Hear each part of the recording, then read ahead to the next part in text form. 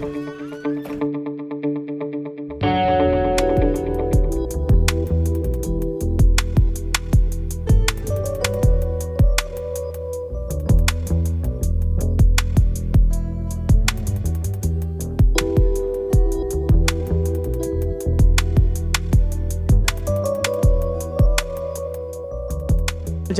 في هذا العام استفادت من الرواج الكبير للسنوات السابقة والنجاحات المتراكمة التي حققتها في النسخة السابقة من الجائزة.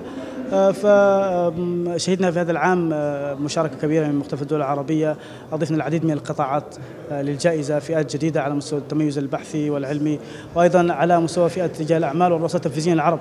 فيعني واكبت هذه النسخة من الجائزة المزيد، يعني مجموعة من التطورات الإيجابية انعكست على مستوى المشاركة الكبيرة من المملكة العربية السعودية، من دولة قطر، من الكويت، من سلطنة عمان، من المملكة المغربية، تلاحم عربي كبير في هذه النسخة. وهذا ما يسعدنا، وهذا هو الهدف الأسمى للجائزة، يعني عكس النجاحات والتميز العربي على المستويات الثقافية والفكرية والعلمية وأيضا المهنية يعني. فهذه هي أهداف الجائزة. إذن تتويج الجزيرة كانت ضمن فئة الإعلام والنشر كجائزة أفضل العرب، هو حدث متميز بالنظر إلى أهمية هذه الجائزة التي بدأت تأخذ مع مرور السنوات، وهي جائزة حديثة مكانتها في المشهد الإعلامي العربي. بالإضافة إلى الجزيرة كان هناك تتويج أيضا لوكالة المغرب العربي للأنباء التي تحتفل بالذكرى 60، ووكالة بيت مال القدس الشريف، وهي مؤسسة تلعب دور كبير جدا في حماية القدس والأقصى الشريف. أشير إلى نقطة أساسية، وإن هذه الجائزة ترسخ لثقافة الشكر ومكافأة الكفاءات والجهد والعمل المتميز الذي يقوم به سواء الأفراد أو أيضا المؤسسات كيفما كانت نوعها، سواء في المجال الإعلامي أو الاقتصادي. رأينا تتويج واسع من منطقة المغرب العربي ابتداء من موريتانيا فمرورا بالشرق الأوسط وأيضا الخليج، وهذا عمل جبار، وأشكر اللجنة التنظيمية التي قامت بهذا العمل. بسم الله الرحمن الرحيم. عبد اللطيف عبد الله الراجحي، رئيس مجلس إدارة طعام السعودية.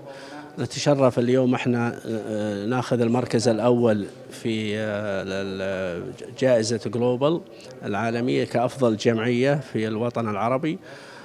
تشرف الشكر خادم الحرمين الشريفين وولي عهده لما يولونه من إنجاز في العمل الخيري، وأشكر صاحب السمو الملكي الأمير سعود بن نايف أمير منطقة الشرقية، وأشكر صاحب السمو الملكي الأمير أحمد بن فهد بن سلمان نائب المنطقة الشرقية على ما يولونه من دعم لهذه الجمعية، وأشكر مجلس الإدارة، وأشكر العاملين في جمعية طعام، والله يوفقكم وشكرا.